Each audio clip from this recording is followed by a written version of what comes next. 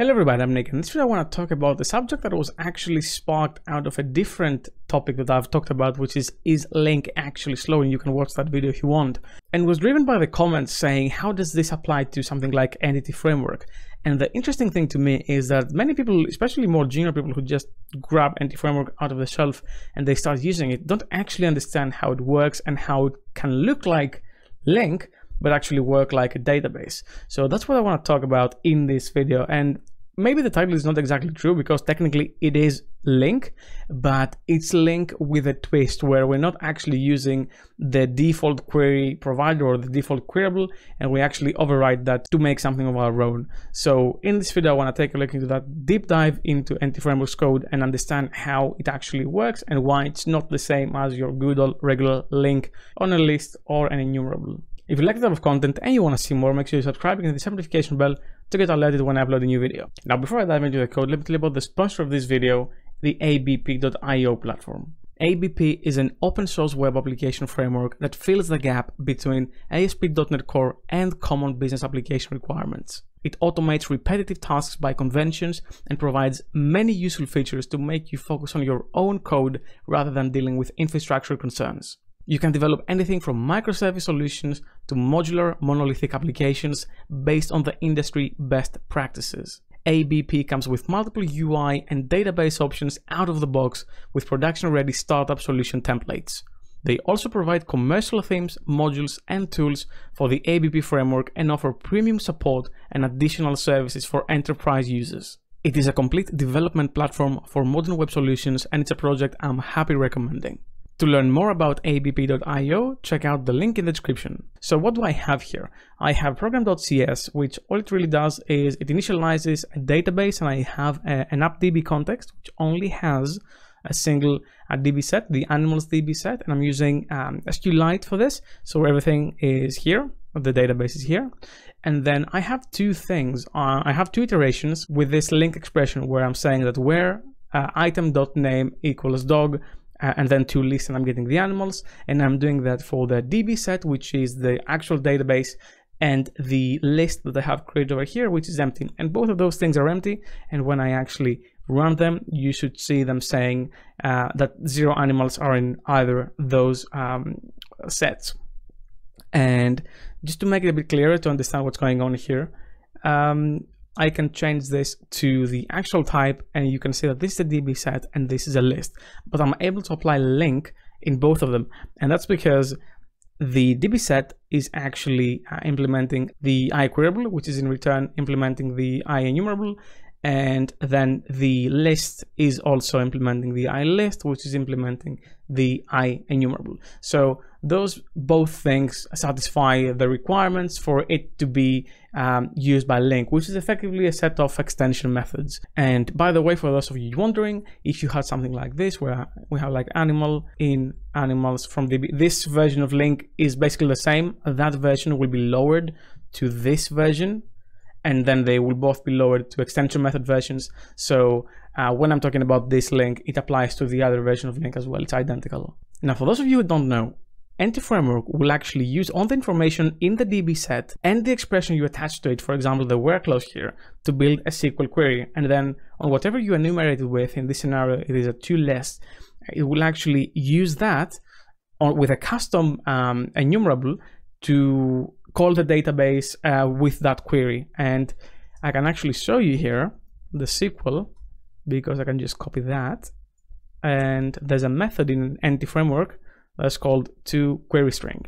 And if I stick a breakpoint here and I debug it, you can see that when I step over this, I get the SQL that entity framework will actually execute behind the scenes for me.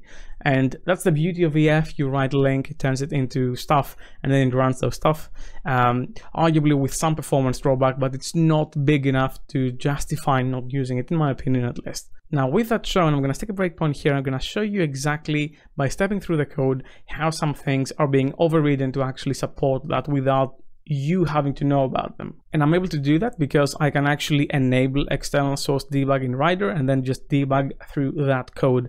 So I've checked this option here and I'm able to do that. So I'm going to debug my code and I'm going to step into let's step into the toList first, the very outer layer where we have our source. And if you see our source, it's not just a list, it's not just a DB set, it is actually an entity queryable.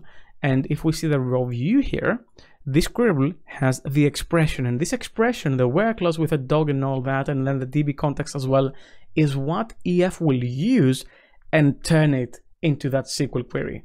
And if I step in here, we're going to go into the new list source method, or actually constructor, and going in here, since this collection is a custom implementation of an enumerable, it also has its own enumerator. And the benefit of having its own enumerator means you can do whatever you want, and C# and this code will just treat it as there's nothing special about it. It will just keep getting the enumerator, moving next, and adding to the result. So if I step into that, you'll see that here we have the custom entity query provider, which is again a way to plug our own logic in here, and then we can grab that and make whatever we want with it. And if I go on the execute method, you'll see that we actually create a query context which has all the information we need to build the query and execute the query. Well, we actually are going to build that now. It doesn't have it yet. We're going to extract the parameters, for example, from the query. And now this query has the dog side as well, and the argument count, and you can see the arguments here.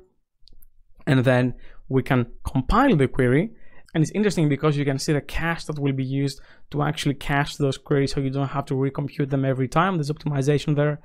And then if we keep stepping here and the move next, you'll see what's going on, which is that we can actually check if it has next. It doesn't have anything, so it doesn't have anything to add in here, and just steps out, and then we get nothing back. And actually, just to show you how the SQL query is actually being built in action, if I debug this again, I can go into the SQL query generator class, and then in the visit select method, I can show you how it will start appending in that command builder the select statement. Because we're selecting, there's no distinct, it knows that. It will use any generate top expressions if needed, and then eventually once we go on everything, you can see that it picks up things like from and generate the clauses that we need. And then finally at the end we have the select expression, which is what you see here. And then you have the relational command builder, which has the query that will be executed in the database. And then finally you build that, and this is what we run. Now, this might be new for you, but this isn't specific to EF. There's many other packages that use that sort of technology. For example, the Cosmos DB SDK is using something very similar with its own document queryable. It's not easy to implement your own version of a queryable and a query provider, but once you do, it makes especially SDKs super powerful. And once you learn how to implement one of those, it's not as hard to implement the next one. And there are some open source solutions.